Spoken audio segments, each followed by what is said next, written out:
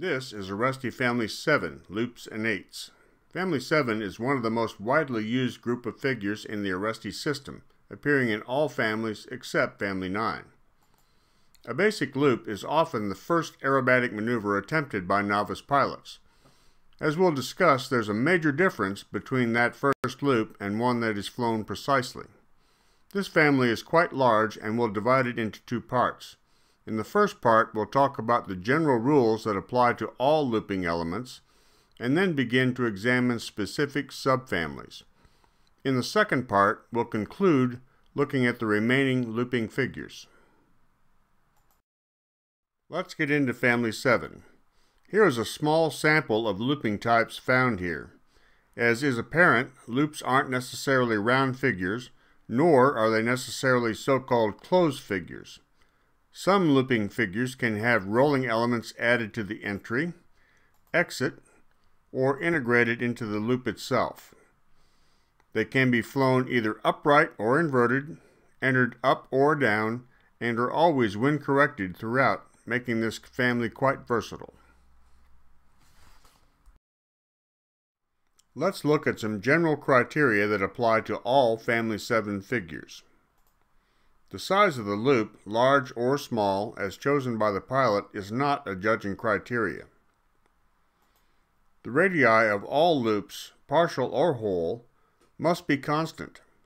When a radius change is observed, a 1-point deduction is applied. In figures where loop size or radii are required to be the same and they are not, a 1-point deduction per mismatch is applied. Here, the standard is shown by the red arrow and mismatches by blue arrows. If a roll element is placed on the entry or exit line of a figure, there can be no visible line between the loop and the roll. If a line is drawn, there is a minimum deduction of 2 points and may be zeroed at the discretion of the judges. While observing the track of the aircraft in the loop, any lateral displacement, sometimes called corkscrew, is penalized at 1/2 point per 5 degrees. Here are some half-loop figures commonly referred to as an Immelmann and a split S.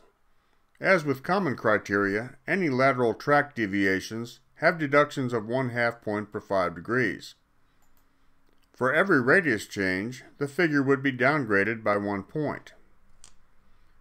During the loop portion, if any roll displacement, not keeping the wings level, is observed, deduct 1/2 point per 5 degrees.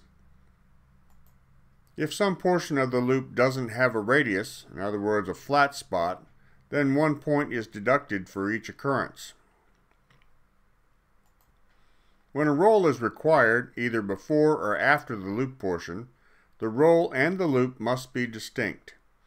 The pilot may start an exit roll before the loop is completed, as in Figure 30, or in the case of an entry rolling element, start the loop before the roll is finished. In either case, judges should deduct 1/2 point per 5 degrees for the overlapping roll and loop. If there are lines drawn between looping and rolling elements, either on the entry or exit as shown in Figure 29, deduct a minimum of 2 points. Next is the 3/4 loop or goldfish. This figure consists of 3 partial loops connected with 2 45-degree lines. As shown in Figure 32, none of the radii in the figure have to match any of the others. The radii all must be smooth and constant and are subject to all of the common looping criteria. The overall length of the lines is not graded. The pilot may draw them as long or short as desired. Should there be rolls on the 45-degree lines, however, those rolls must be centered. Deductions range between 1 and 4 points, using Figure 14 in Rule 7.1 as a reference. The track of the 45-degree lines must be at the proper angle when compared to the true horizon, and is deducted at 1/2 point per 5 degrees. The next subfamily is the whole loops. This subfamily is further divided into 3 types, beginning with round loops. This loop figure is familiar to every pilot, aerobatic or not, but to perform it well is more challenging than might first appear. All of the common criteria apply here as with other looping subfamilies. The loop, when performed, must appear perfectly round from the judge's perspective. If the aircraft track drifts in or out relative to the line flown, there is a 1/2 point per 5 degree downgrade.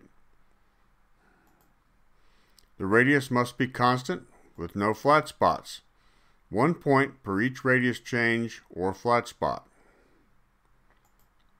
Rolls may be integrated into the loop and must be centered at the top or bottom of the loop as shown in Figure 2. 1/2 point per 5 degrees is deducted for rolls that are presented off-center. In addition to being centered, the roll must follow the curvature of the loop itself.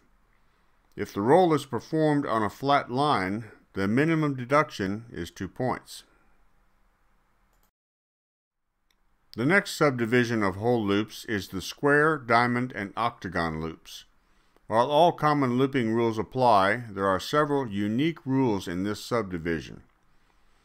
This subgroup also contains partial loops of either 45 or 90 degrees.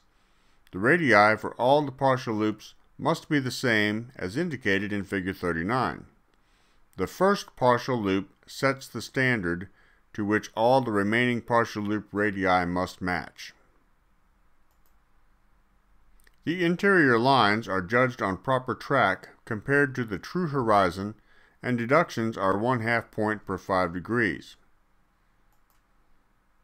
The length of the interior line segments must be equal, as indicated in Figure 39. The first interior line length sets the standard for the remaining lines.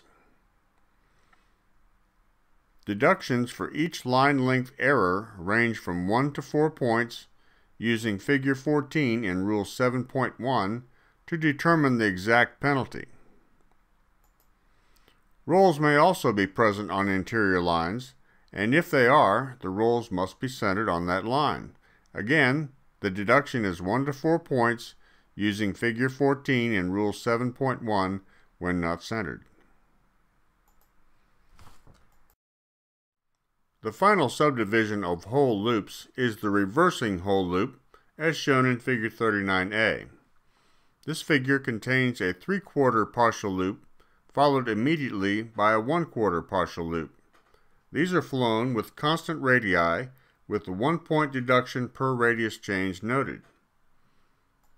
The radii of these 2 partial loops must be the same, and are penalized 1 point if they are different. Between the partial loops, there should be no line drawn. The penalty for such a line is 2 points. If there is a rolling element integrated into the loop, either top or bottom, the element must be centered on the loop. The deduction for offsetting the roll element is 1/2 point per 5 degrees. The integrated rolling element must also be drawn in the radius of the loop. 2 points are deducted if drawn on a line. Finally, rolling elements could be placed on the entry line, exit line, or both. If present, there can be no line drawn between the element and the looping portion. A 2-point deduction is applied if a line is drawn. This concludes Part 1 of Family 7, Loops and Eights. For more information, log on to mini-iac.com or arestisystem.com.